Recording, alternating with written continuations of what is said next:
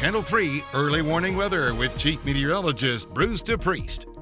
Well, despite bright sunny skies today, temperatures only made it into the mid and upper 40s. The average high for today is 48 degrees, so we were pretty close to that. We got up to 47 at Windsor Locks, Hartford 46, and along coastal communities, places like Bridgeport and New Haven made it very close to 50, but not quite.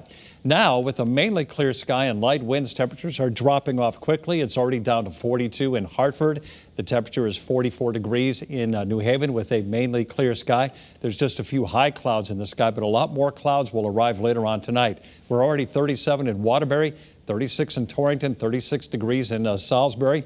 And before the clouds thicken up later tonight, temperatures are going to be dropping into the 20s and lower 30s. The wind is a lot lighter than it was earlier today. It's going to get even lighter this evening as high pressure moves right over us. So you can see we have a mainly clear sky now, but there's a lot more clouds off to our west. Also some rain not too far away from Pittsburgh. Snow is falling in Michigan. A lot of that's going to ride off to the north of us, but we might get clipped by a couple of snow showers tomorrow morning. So you can see on Futurecast the clouds move in, especially after midnight. A couple of snow showers in the northwest hills. Not out of the question that some of the northwestern hills of Connecticut could get a dusting of snow. Otherwise, minimal impact for your morning commute tomorrow. As we go through the day tomorrow, very limited sunshine, a lot of clouds. I wouldn't be surprised if there's a sprinkle or some spotty drizzle. But the main event comes in on Thanksgiving Day. That's when low pressure will move along a warm front. So even Thursday morning, rain will be falling in parts of the state, perhaps heavily. As we go through the day, periods of rain, heavy at times, so we'll stop the clock at 4 in the afternoon on Thursday. Then all the wet weather will come to an end by around 10 p.m.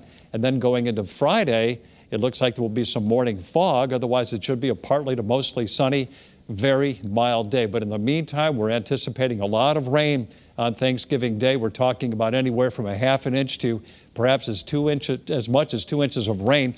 For now, Futurecast is indicating the bullseye will be in northern and western Connecticut, but we're not exactly sure at this point. But there is the potential for a lot of rain on Thanksgiving Day for sure.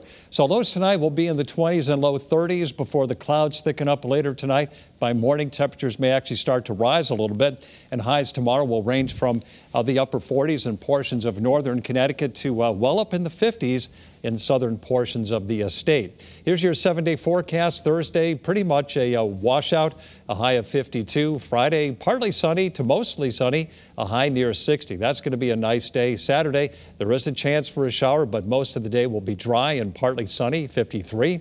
And Sunday should be mostly sunny and 52 off a morning low of 32. There could be a big rainstorm coming our way, maybe a lot of wind too for Monday. For the shoreline tomorrow, we'll go for a high of 55 and 56 with a lot of rain on Thanksgiving Day.